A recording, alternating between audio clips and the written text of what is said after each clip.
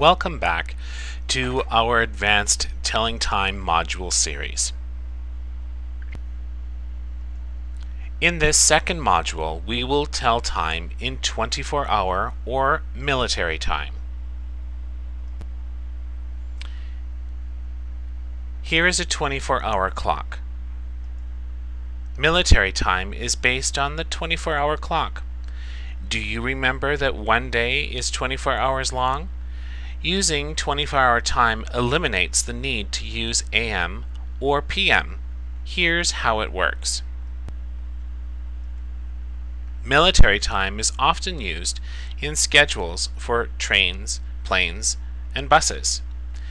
So knowing how to use 24-hour time is very important.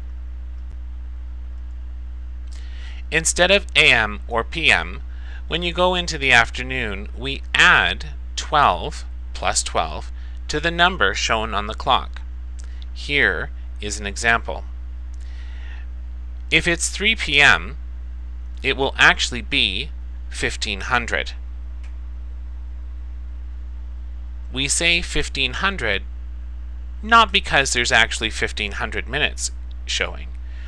It's just a convention used in telling time with the 24-hour clock. So in this case, 3 plus 12 equals 15. To convert from 24-hour time back to regular time, we subtract 12 minus 12 only if it is over 12, which makes sense. We then put PM behind the number. Here's an example.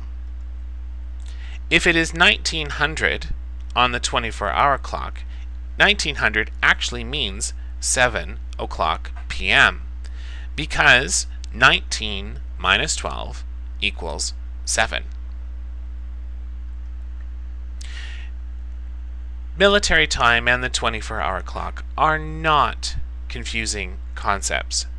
However, you do have to be careful, just as you do in any concept regarding time, making sure that you understand exactly what it is that's being shown on the clock and how to be able to use that knowledge when doing math calculations. And that's it. You are finished part 2 of our Advanced Telling Time module series. Please feel free to continue on to module 3. What time is it?